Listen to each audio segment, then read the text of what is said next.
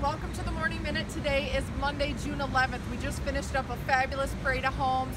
What a great couple weekends we had. Now we're on to our next big thing. I'm standing here with Bob Filka, the CEO of the HBA of Michigan, and we're in front of the Capitol building because we have something very important to talk about that's happening this Friday. Bob? Friday, we have a candidate forum with all the major governor candidates coming to Eagle Eye at 9:30 on Friday.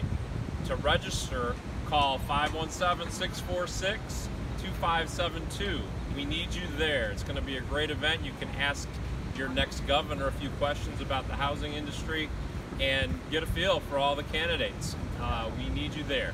It's really important too because one of the things that's great is you get to see what type of platform that they're running on. You'll have an opportunity to ask them some questions as well. And it's important that we come out in full force as members of the Home Builders Association to show them that our industry matters and what we need to happen in the legislature to make sure that our industry can continue to grow. We'll make sure we'll include the link in this Morning Minute as well so you can register. Otherwise, we plan on seeing you on the 15th. Thank you.